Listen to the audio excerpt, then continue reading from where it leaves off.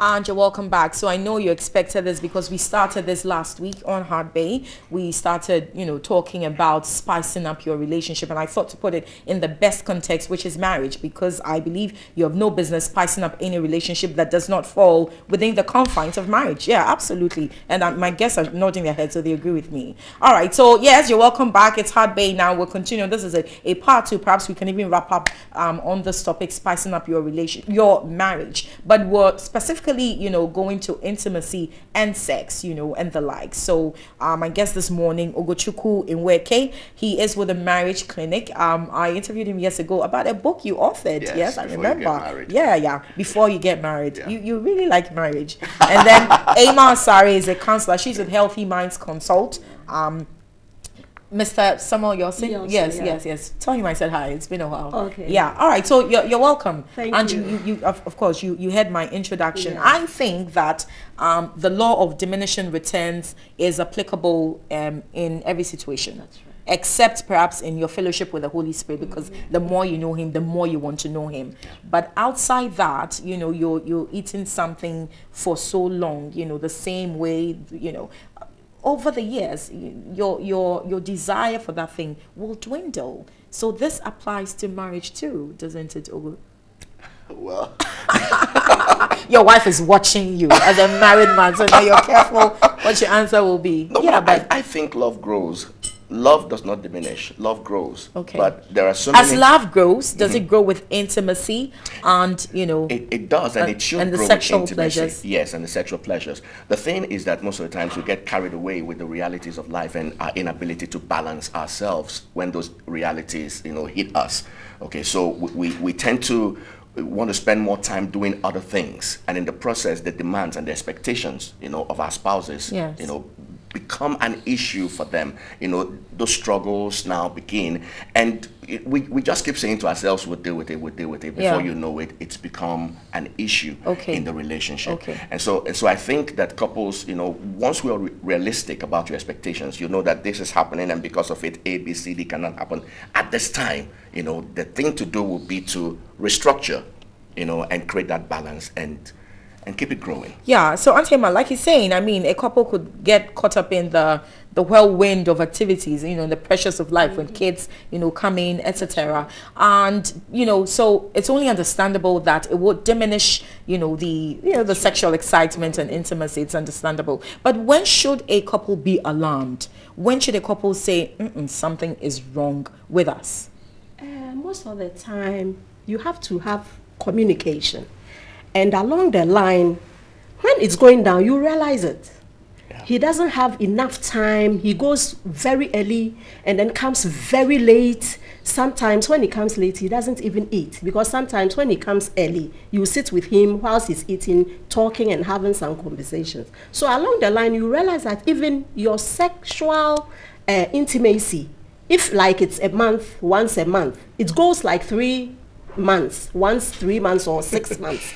And then, there and then, you can easily, because when it's coming, you realize it, that the attention or the communication or the friendship between you people is going away. Because you concentrate more on your job, running around, and other things. Yeah. So I think the women, we see it earlier. Yes. But when should the alarm bells ring? When should they trigger? You shouldn't wait too long. Yes. The moment it strikes you, because we are body, spirit, and soul. So the moment you have some quickening that, no, my husband is not talking to, lately he's not talking so much with me, having conversations. So you have to be alerted, and then you know how to close up. Yeah. Because sometimes we leave it to go, and then for months, years, then that is when we are going to talk about it. Meanwhile, it has gone down into the roots. Yeah. So bringing it up will be a problem. So I think, yes, we have to really open our eyes wide and then put things together all the time so that we grow the marriage. Okay. Yes. So you're saying that love grows. Yeah. And I was wondering if, love would grow with intimacy and sexual desire and pleasures, and all. Well, again, how do you know that your love is not growing in that sense? I think the first thing that happens is that couples ought to first understand that they ought to be friends. Now, when you're not friends, that's forgive me, but that's when sex is on a timetable. I don't think sex should be on a timetable. So once a month, twice a month, okay, we haven't had it this week and all of that. It should be spontaneous. And when you are dealing with your friend, a lot of things, it's about communication, a lot of things are spontaneous, you know, and it just continues to flow. So even though you've missed a certain moment, you would notice that because you are friends, you will always find a way to make it up. You know, and so we shouldn't allow ourselves to make excuses and feed people's ambition, okay, in our relationships, but we must provide support. Okay, so I should be able to understand that my wife has had a very long day, okay, you know, and she doesn't have to say it, but it is communicated. I can say she's very tired. Okay, that would not be the time to demand sex. Or if I have to make that move, then I'll have to help her in the kitchen, because we're friends. Right. Okay, I shouldn't say, okay, finish cooking and then still come. Okay, you know, so I like that the angle. So intimacy actually does not only start in the bedroom. You can start from outside. It's a process. Yes, it's friendship. Okay, it's friendship, and so everything factors into it. But I think those are under the simpler circumstances, because I think there are more dire situations where you'd find that a husband, for instance, does not find his wife attractive anymore, or even vice versa. A wife does not find her husband attractive anymore, and so there isn't that yearning, you know, for that intimacy, for sex. In such a dire situation, what on earth can they do? You really have to talk. It's communication, as I say, and you have to try and have that continuous courtship in the marriage. It really helps. And as that my brother said, if you are friends, there are certain things you will never overlook. When the moment it starts, you notice it. The signals. You notice it easily. So I think some of the ladies would decide to keep quiet.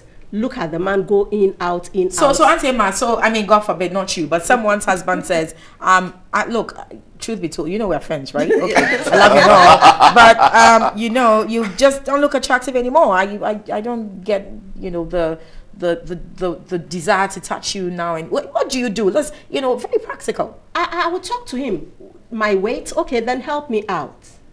Help me. Either we go for a walk in the morning, because I sacrificed my body and my life to have our babies. When you saw me, I wasn't like this. It was I like how you did.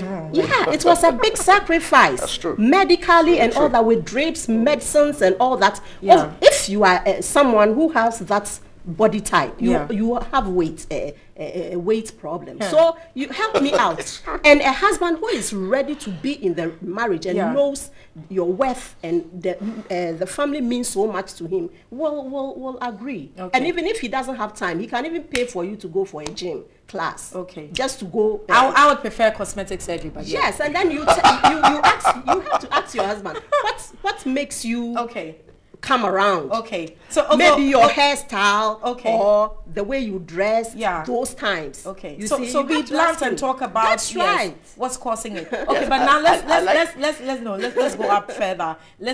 Perhaps you can give us some tips. We have to go now. You can give us some tips on what you can do to spice up. The last panelist I had last week, you know, one intimated mentioned that you could go online and learn, you know, perhaps new skills and styles, sex positions, read books. I have my qualms about that, because I don't think it's right for a man to have to look at another woman do something before he can get it up. Precisely. I think that's a big problem. Precisely. But what are the tips you can offer?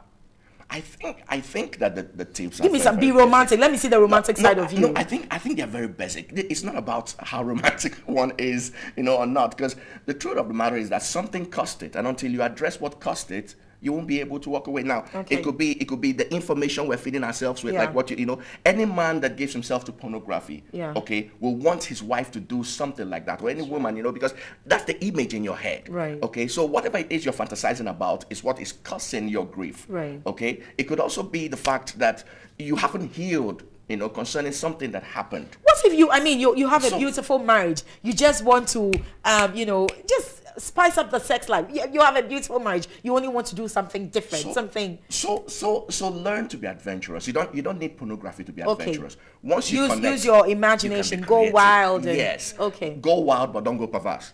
Okay, no, of Okay, course. yes, Okay, you know, of but, course. but you can allow yourself to, and not two marriages. But are then the what's same. your idea of perverse? Because, you know, it depends on the two and what they You agree. want me to say it? What they agree to do? Okay. Yes, because I think that it's a matter of what the couple agree on. You may It's not just about say what it's perverse, but they may find it okay. And in the US, we have swing couples. Of course, I'm a Christian, so I debunk that. But there are couples who allow their partners to go sleep with other people. You know. Yeah. You know. So first, I had to deal with a couple that, Yeah. you know, the man is happy to just sit down, watch his wife use a sex toy Yeah. on herself till she squirts. Yeah. Okay, I thought that was very extreme. Yeah. And then when you use pornography to But spice what up could his- be wrong with that? It's his wife, right? No, And but- sex toys should be allowed in a marriage, No. or is it wrong? Is See, it, I don't think it's just like Yeah. a woman saying it's all right if it's my husband that calls me a bitch. I don't think you should allow yourself to be treated less than who you are. You're a person. You shouldn't Okay. be less than a person. Okay. And once you've become an object, okay, it's wrong. I see. Yeah, it's perverse. It's And not now I acceptable. have to go. Look, I'm thinking, should we do a third part of this? Okay, but Auntie Emma, there's a program, Love Reconnect, Yes. that you're organizing. Tell us about it, just 30 it's seconds. all about what we are discussing: Yeah. marriage, divorces, heartbreaks, and all that. And we are going to have it at the Nat Hall. This is Workers College. Okay. And our number is Yeah. 0268 775 234. 0268 775 234. There are clinical psychologists, counselors Okay. there. The first section, we'll have the talks with these men who Yeah. are going to give us all the areas, Okay. different areas. And then the Okay. second segment, we'll have people to come and then Okay, we so it's attend an opportunity to to them. reconnect That is your love. tomorrow, Okay, 11 rekindle a.m. your love. Yeah. All right, thank you very much, Okay. Emma Sari, counselor. Okay. She's with Healthy Minds consultant. Then Ogochukwu Nweke, who's with Marriage Clinic. We should do this again. Yes. Yeah. All right, we'll be back shortly.